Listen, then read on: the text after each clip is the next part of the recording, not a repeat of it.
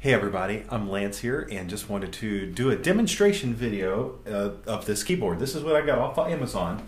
It is a Vangoa VGK8600. As you can see here, it is a 61 key keyboard and it has a built-in speaker, but I will say the little speaker doesn't do quite a good job. You can hear it a little bit. It might be good at low volumes or with headphones even better.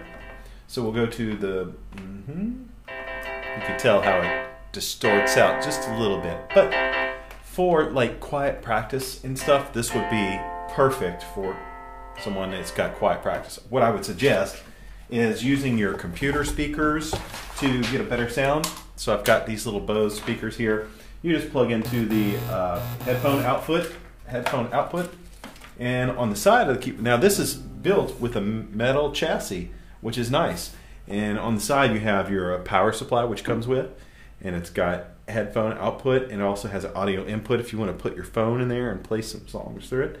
You can also hook up a sustain pedal, and there's the on-off switch. And here's your keypad that controls all the different sounds. You have drum beats, you have built-in songs. So here's a little demo of it. Of course, we need to make the tempo a little faster. That's some of the piano sounds. You also have fun little things like that in there. Okay. Oh yeah. Okay, so that's what we have there. And, you know, it's not a bad little piano for the price. So,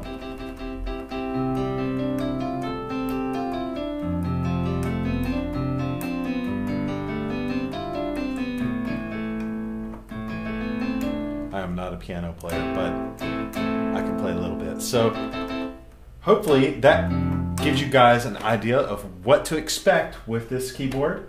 And like I said, it's a good purchase, and hope you'll check it out. Thanks for watching my video. I'm Lance, and if you get the chance, check out Lance Allen on Spotify, Pandora, Apple, wherever you want to go.